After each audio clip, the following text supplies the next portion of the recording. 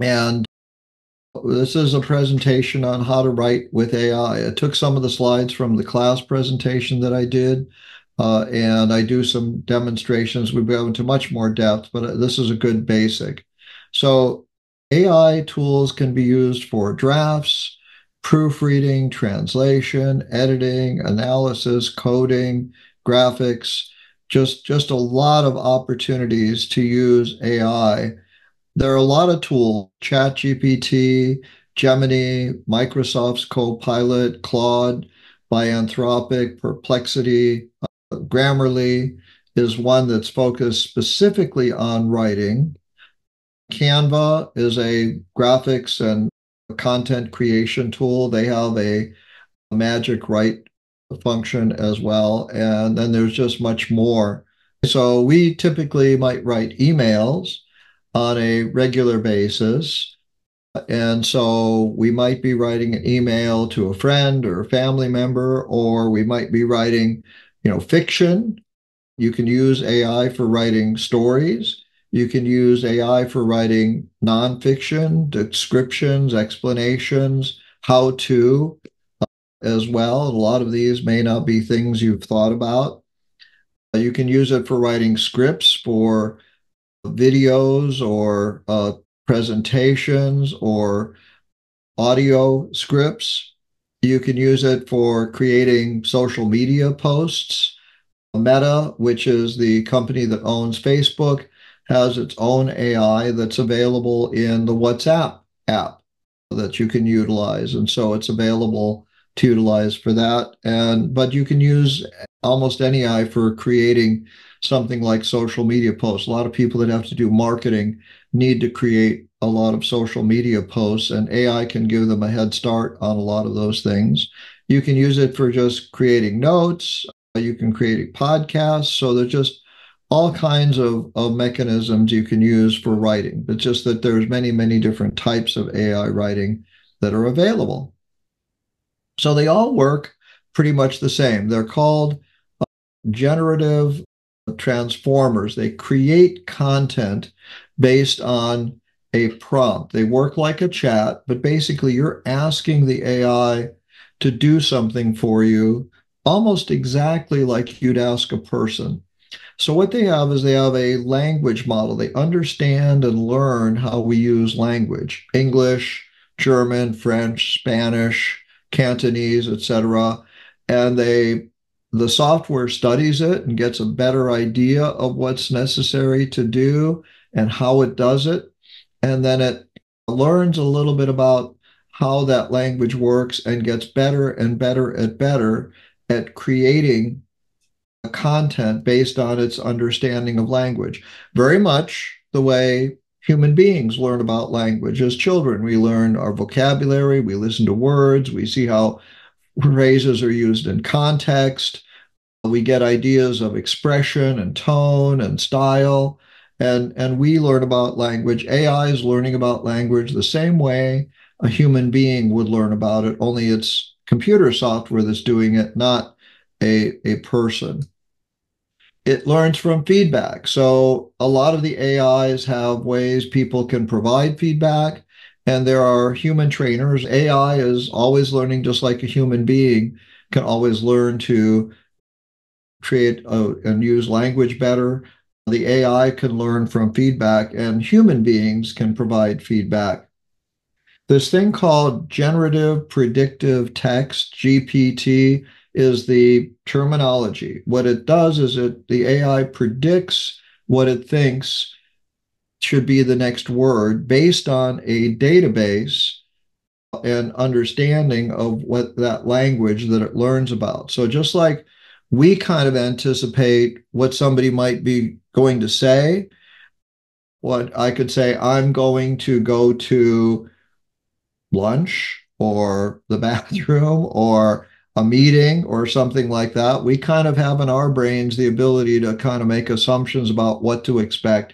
And the generative predictive text part is what has made AI so useful for people in their everyday activities. And this predictive part isn't only text now, it's graphics, it's visuals, it's charts, images, etc. And so you're just seeing it used. But GPT is generally used as a term that applies to AI that can generate something for us. Even, rewriting things is form of generative. It kind of determines what you want. Okay, it doesn't know who you are, but it makes some assumptions about the kind of response you might want from it.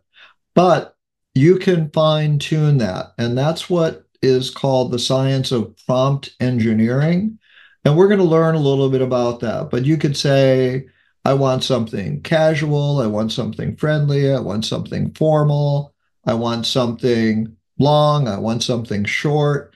If you tell it more about what you want, it's going to give you a better response based on what it is you want. But you don't have to tell it anything. You can just say, write a story about a butterfly, and it'll write a story about a butterfly. And we'll see what happens when we do that.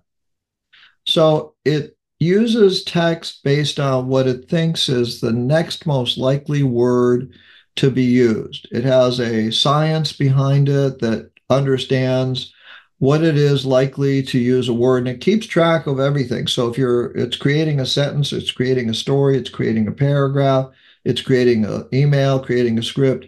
It understands and keeps track of what it has written already, and then makes a prediction on what it thinks the next best word ought to be. And it's just so amazing that it does it. It's like talking to a person. And that's the whole idea, is that the idea is that it is similar to talking to a person. And you should think of it as talking to a person as well. One thing to be careful of with all AI is that it may not be 100% accurate on factual information. You should always check facts on it to make sure it's 100% accurate. It's getting better and better and better, but it's not completely 100% in all situations. This is where it's made companies that may want to provide things like uh, call center responses. They may not always do it, but in some cases now, with the right training, just like you train an employee to do a job better, with the right training, an employee will get better at doing a job. With AI, with the right training, it gets better and better at doing its job. And so it's just like behaving more and more like a person, which is kind of scary in some ways, but it's also kind of expands the use of what it can be used for. And companies want to be safe. They don't want us to get a wrong answer on something. And so they're very careful about using it in situations where we might get an answer about a particular topic or subject. But for us searching the web, we're going to get what the AI produces, and it's up to us to make sure it's accurate. So how do you use it? Okay, so you're basically asking a computer to generate text. In this case, it's writing. Joe Novak did a great presentation on graphics and visual prompts, and he's really good at doing those. And so I recommend you take a look at those, or you can reach out to Joe through chat on our platform, Tech Explorer. He's there, and you can ask him when he's doing something again, and he enjoys doing those types of things. I don't do graphics in a class that much, but I use it.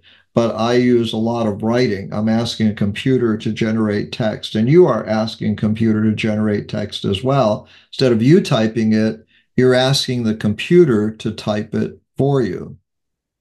And it'll make assumptions unless you're specific with what you want. The more specific you can be, the more you communicate to it what you want. And you almost are better off thinking of it as a human being that you're talking to and saying, I want you to do it this way. And the more you tell it about how you want it done, the better it will do. So if you want something written in German, it'll write it in German. It doesn't matter. It'll write it in French. If you want it translated, it'll translate. If you want it written for a business letter, it'll write it in a business letter style. If you want to write it as a personal note, it'll write it as a personal note. So you can make a lot of assumptions. Like I say, think like you're asking a person to do something. Even though it's a computer and it's on your screen and you're typing something in, think of it like you're asking a person what it is you'd like it to do. And the more specific you can be, the better the results you'll get. And you just probably don't understand how to be specific. And so we're going to go through that. This is called how to do prompts. And this is what we're going to show examples of. Okay.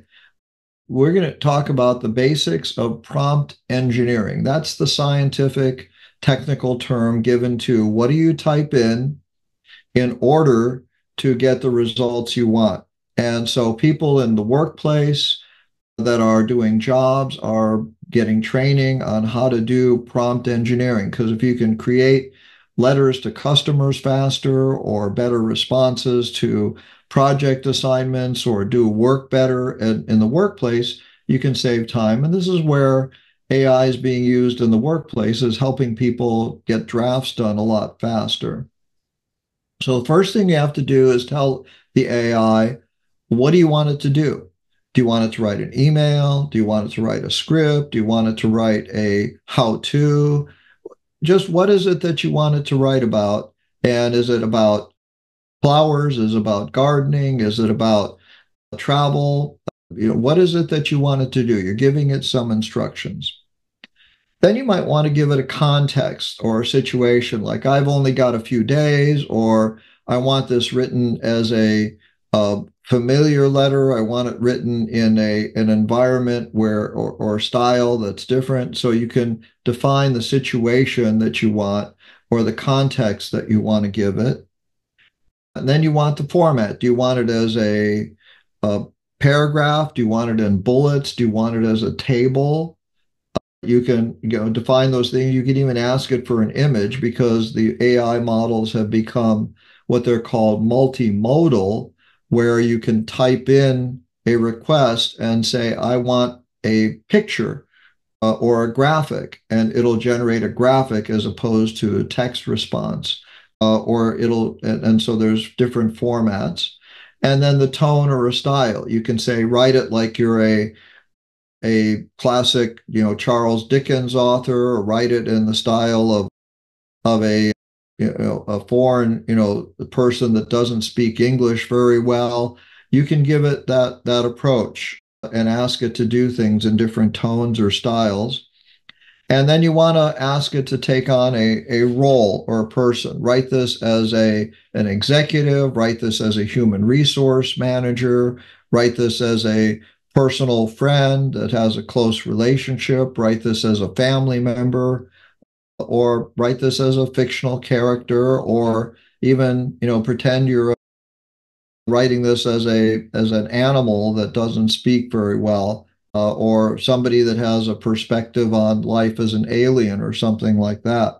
So these are all the aspects of prompt engineering that generally give you a better prompt. Now, businesses have to be aware of these things because every time they ask an AI for a response, they're using up a resource. And so they only have so many prompts they can enter per user account.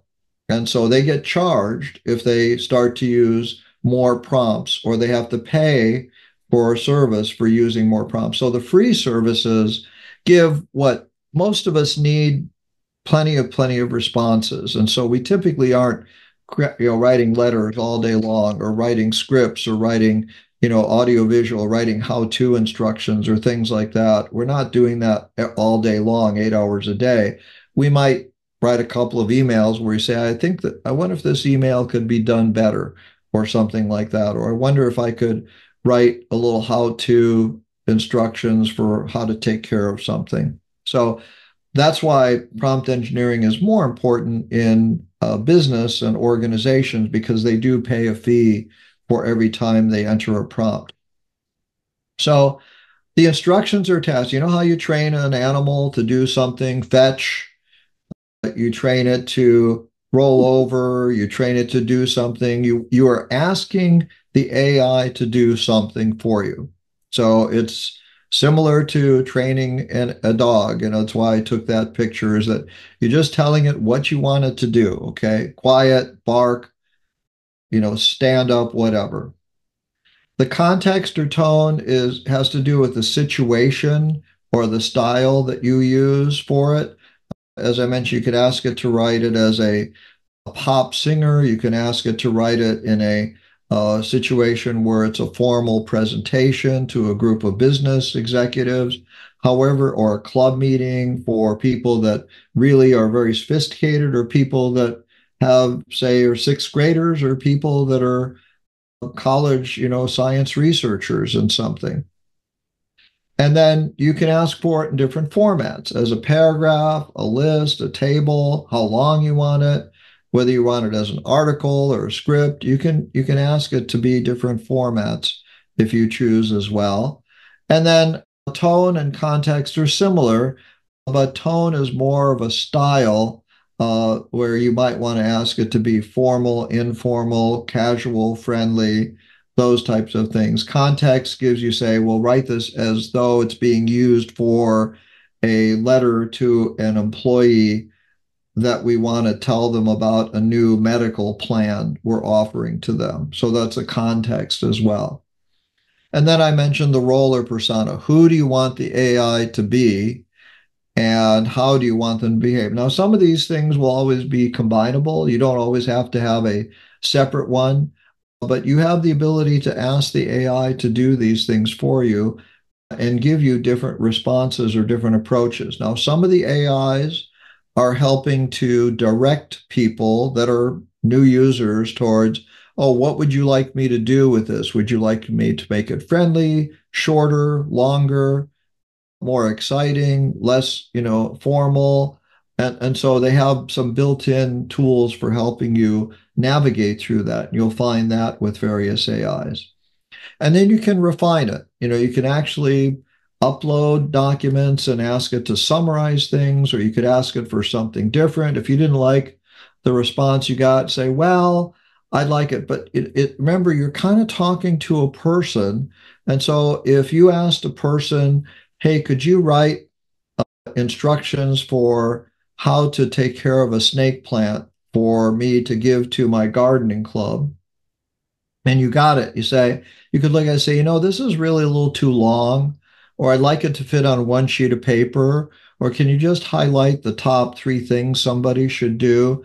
So you can refine it and ask it, just like we talked about with travel planning. You can say, well, if I didn't have 5 days and I only had 3 days, what could I do?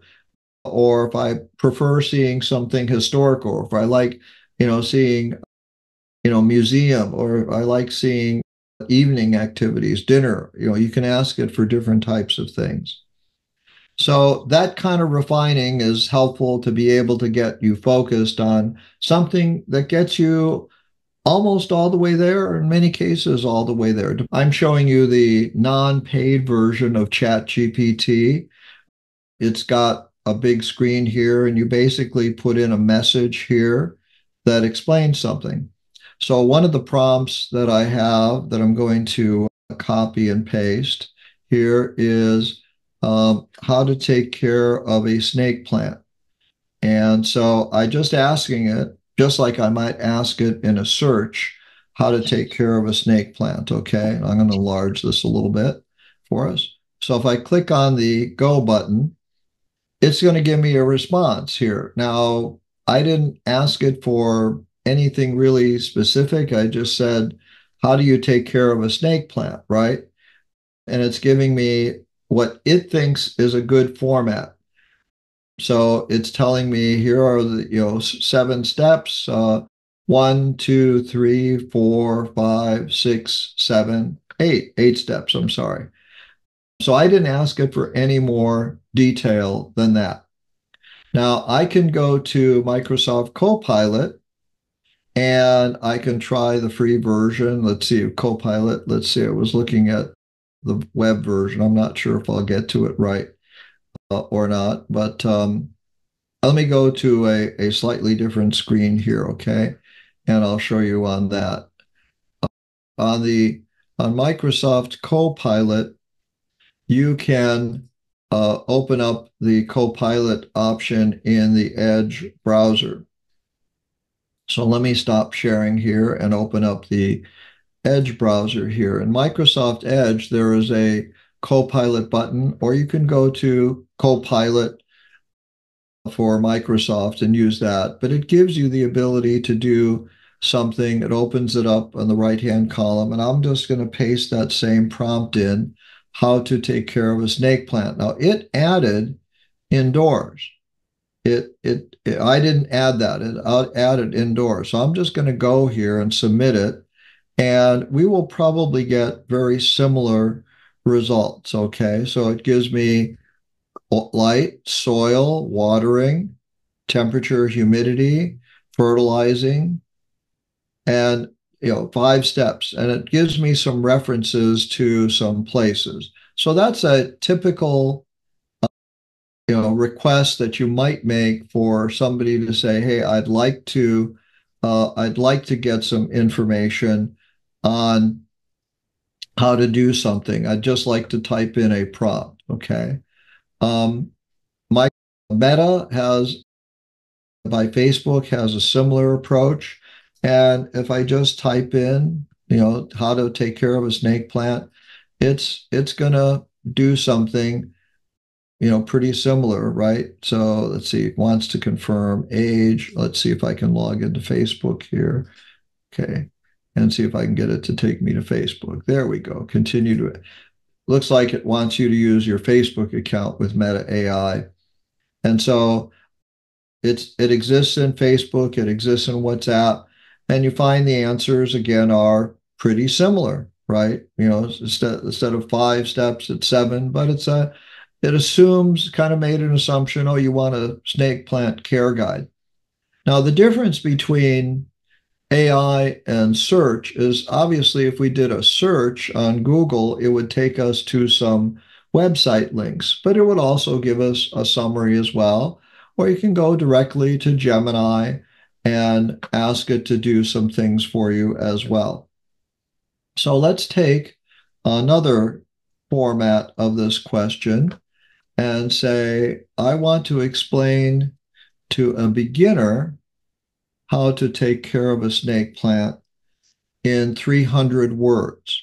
So I've started to give it a little bit of context and give it a little persona. I want it to be an explaining type of format. I want it to be to a beginner, and I want it to be specifically how to take care of a snake plant, and I want it to be formatted in 300 words.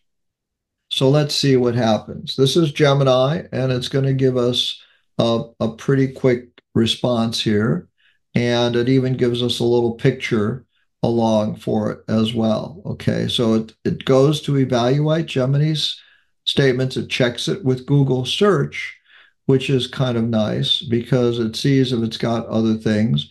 And Google does give you the ability to share and export something to put it as a drafted email right away if you use Gemini. So Gemini, because it's a Google product, is tied directly to Gmail. Makes it easy to use and format that in Gmail. So you can see they're all pretty similar, but how you do these formats can be a little bit different depending on the type of thing you might want to try and get out of it. Let's go back to Chat GPT and let's try another type of prompt where I want something that says, I want it to write a scientific explanation of what a snake plant is and its characteristics.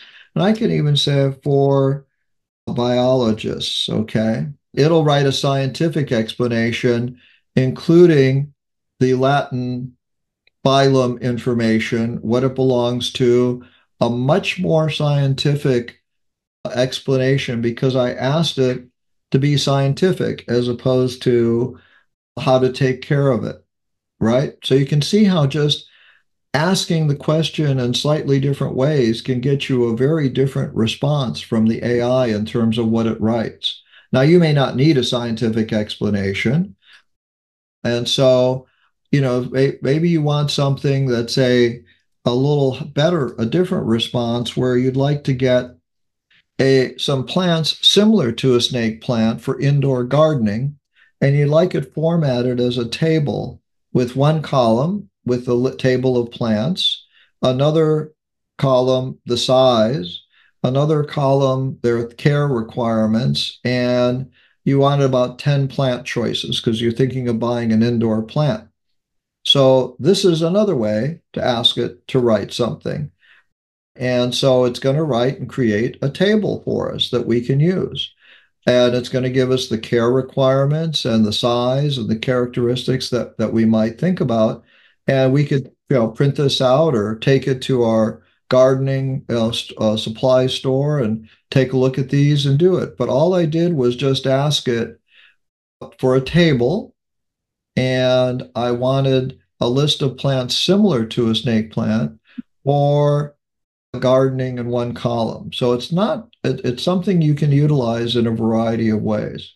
So let's take another type prompt that has to do more with maybe a letter for business writing, which I don't do too much, but somebody might do. And we'll go into Gemini, for example, here, and we'll create a new prompt here and we'll type this in. And this is a prompt that says, I'd write a thank you letter, whoever, someone who applied to a job, but we chose not to offer it to them, but I want it to be in a friendly tone. Okay. And why not, right? Okay. Yeah. So let's see. It'll write the letter for me. Very common, short, sweet, to the point. You don't really you say a whole lot in those types of letters, but says, thank you for taking the time to apply for X job. If I had specified the job and I had specified the company, and we carefully reviewed all the applications. Unfortunately, we won't be moving forward with your application at this time. We wish you all the best. Those types of things are pretty helpful to be able to. But I'm going to say create some social media posts for less than 15 words long about things people who are traveling to the Caribbean should be careful about. So let's see what kind of response we'll get with this. And Claude will, go out and create some things for us. Here are some brief social media posts. Heading to the Caribbean, check hurricane forecast daily during your trip, stay informed. Caribbean bound, pack emergency supplies, know your hotel's evacuation. And it asks a follow-up question, would you like me to generate more or elaborate on any of these? Okay, so I could take some of this and I could say, well, I could say, yes, I'd like it to do something. I'd like it to reply to Claude here. Here's my reply. And I could say, write a 100-word article about point number 2. Okay, Caribbean bound, pack emergency supplies. Okay, and it understands what point number 2, it understands the second point, and it's just going to write a 100-word article for me right away. So it's really fast. It's just a matter of asking, and these are some practical things. Okay, essential items to include. Okay, so it's getting this from the web, from resources, from things it's learned, and other types of things as well. But let's take it a little bit different way. Let's start a new prompt here in Chat GPT, a new chat. And I'm not logged in, so my chats are not saved. If I use my pro account, my chats are saved, and I also get more resources to it. But I'm going to say, write a story about a butterfly. Okay, so maybe you've got a card or a birthday or something you want to have somebody be aware of. So it's going to write a story about a butterfly. Okay, it gave it a name, Aurora. Her wings shimmered. She was known for grace. She noticed a young caterpillar. Oliver was the caterpillar's name. It's like, okay, they became Aurora and Oliver became friends. Okay, not a bad story. Okay, so Okay, now I can say make Aurora into a lion. And now it's going to make Aurora into a lion and change the whole context of the story. Okay, so I can ask it to do that. And this is the free version of Chat GPT.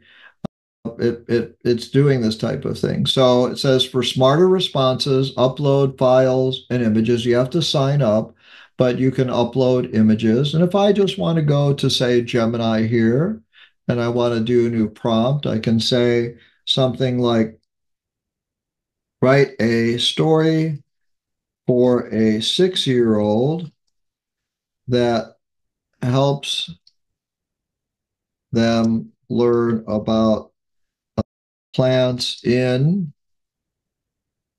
the desert. So for a teacher that wanted to come up with ideas and projects and things like that, they can do it. Even for, people that want to read things to their kids and get a story, you can do this. And said, okay, these are plants, but it also says, would you like to hear about plant animals that live in the desert? And that was a pretty good story. You could say, that's just all the feedback we need to do. Is easy to understand. Okay, so we're going to submit that. This is the human feedback part of AI. So I'd like to see, yes, write a story about animals. And again, it's going to remember this is for a child, so it's not for an adult. Okay, so now write it for an adult as though you are Charles Dickens. How about, let's see what comes up with. And it's going to try and copy that style of writing, in the terms of the vernacular and the context and the vocabulary that Charles Dickens would use for writing something. So it gives you a lot of flexibility in terms of what you can do and how you can do it in a variety of ways. Now, one of the things that I use a lot is I write a lot of emails, and I use a software package called Grammarly. Let's see if I can find it here and make sure I've got the right sharing. Grammarly is a free tool. You can actually install it on your computer, and it pops up with a little G symbol whenever you're writing something. And so it doesn't matter what you're working in. If you're working in Word, if you're working in Notes, if you're working with Google Docs or whatever, it's set up on your Mac or Windows. They have versions for both. Grammarly's got 40, 50 million users around the world. They're extremely well known as a copy editing, and they've been incorporating AI as a writing partner. Very specific is an email that I'm writing in Outlook. Okay. And what you see in this lower right-hand corner is what pops up because I have Grammarly running in the background on my Mac. Same thing would happen as soon as you start creating text, the Grammarly tool recognizes it. Now, there's two things that are here. There's one is a review function. Let me get this a little bit better oriented here so we can see it. So if I have this review function here, let me close this to get this noise out of here. Okay, there we go.